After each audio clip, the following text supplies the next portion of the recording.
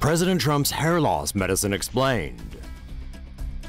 U.S. President Donald Trump's doctor recently told the New York Times that the 70-year-old leader of the free world was taking the drug Propecia. But what exactly is it? Also known as finasteride, Propecia is a commonly used drug that treats hair loss in men, particularly male pattern baldness. This is a sex-linked characteristic inherited from the mother, whereby a bald patch gradually forms on top of the patient's head. Propecia treats this by inhibiting the production of DHT, a form of testosterone linked to baldness. The side effects of the drug reportedly mainly hamper the male libido and can result in decreased sex drive, as well as erectile and ejaculation issues. If a patient stops taking the drug, hair loss returns. According to U.S. government information, male pattern baldness does not indicate a medical disorder, but may affect self-esteem or cause anxiety. Keep watching for more videos on medical enhancements. Woman gets 6 ribs removed to look like a cartoon character. Meet Pixie Fox, a real-life human Barbie doll. She's undergone a total of 15 cosmetic surgeries, including 4 boob jobs, 4 nose jobs, liposuction, a Brazilian butt lift, and the removal of 6 ribs.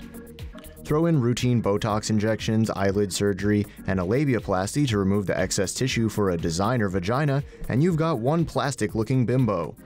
She's originally from Sweden and worked as an electrician before becoming what she refers to as a body modification artist. She also works as a model. But she embraces the fake look and used her own hard-earned savings to pay for her first 11 surgeries, before soliciting others to help pay for her operations. All in all, she's reportedly spent around $120,000 on making herself look like an exaggerated cartoonish spectacle.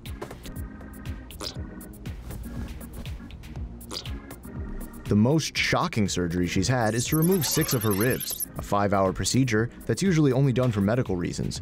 But maybe she thought they made her look fat. She ignored the doctor's orders and put her corset back on 2 days later.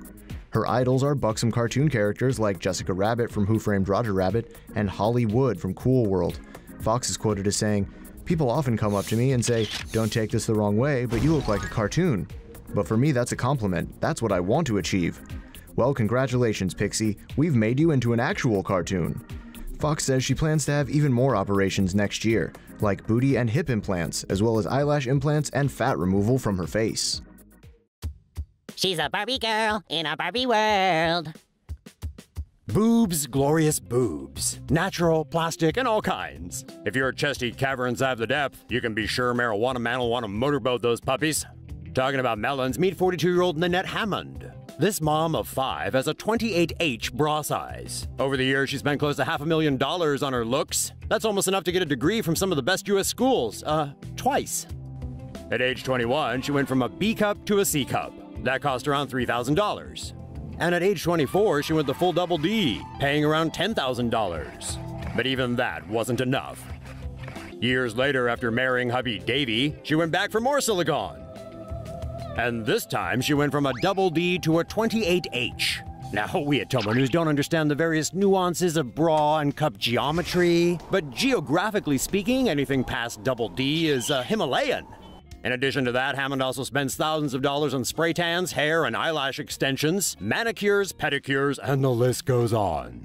But why is this former nurse in the news? Well, last year she started uploading pics of herself to Instagram. She's currently got 30,000 followers, and in addition to her Barbie-ishness, we can think of only 2 reasons why. But here's the weird part. See those racy pictures you've been looking at this entire video? She says they were taken by her husband and their 5 children, aged from 5 to 16. Ew! Disfigured ex-firefighter gets new face. A 41-year-old father of 5 underwent an extensive full-face transplant in August, which saw an 150-person medical team at NYU's Langone Medical Center perform a procedure that had an only 50% chance of success. In September 2001, volunteer firefighter Patrick Hardison suffered disfiguring burns while responding to a house fire in Mississippi. 14 years later, a team of plastic surgeons gave him the face of 26-year-old David Rodabow, who was pronounced dead following a cycling accident.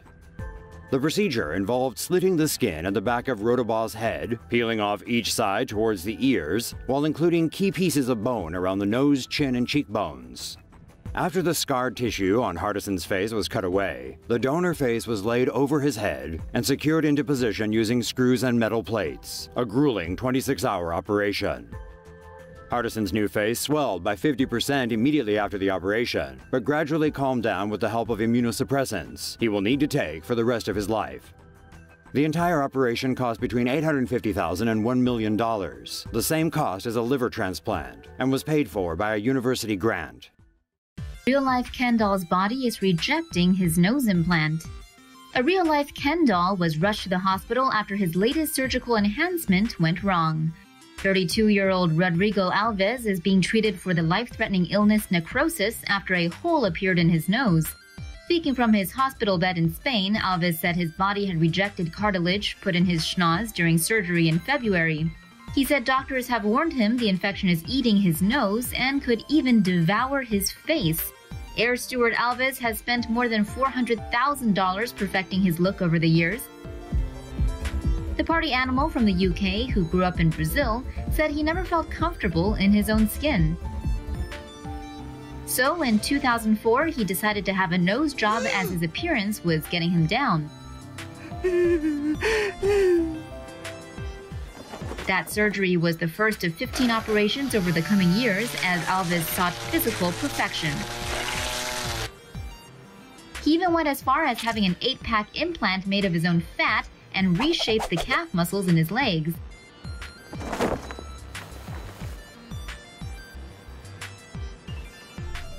The socialite raises money for his surgery by working as a flight attendant, event host, and image consultant. He claims he couldn't get the body he wanted at the gym because of an endocrine disorder. 3 years ago, Alves cheated death after surgery on his biceps went wrong and chemicals leaked into his blood. But that didn't stop him from going under the knife again, and again, and again. Alves is now receiving intravenous drips of antibiotics at a hospital in the southern city of Malaga. He hopes to return to London soon to receive medical care, which may include yet another full reconstruction of his nose. Doctors grow patient's ear on his arm. A Chinese hospital is in the midst of a most peculiar feat, creating a human ear almost entirely from the human body alone. According to Chinese state media, plastic surgeons in Shanxi province have grown an ear on a patient's arm after he lost it in a car accident 1 year ago. Several months ago, a dilator was inserted into the man's right forearm. The arm received daily water injections to create a thin and stretched layer of skin. Next, the hospital removed parts of the patient's rib cage cartilage and then modeled those into the structure of an ear. This cartilage model was then inserted into the expanded skin, which was formed around it in the shape of a human ear. The next part of the process, transplanting the new ear to the patient's head, will take around 3 or 4 months. The patient, identified only as G, had reportedly suffered psychological trauma following the accident. But he says the new ear looks exactly like his old one.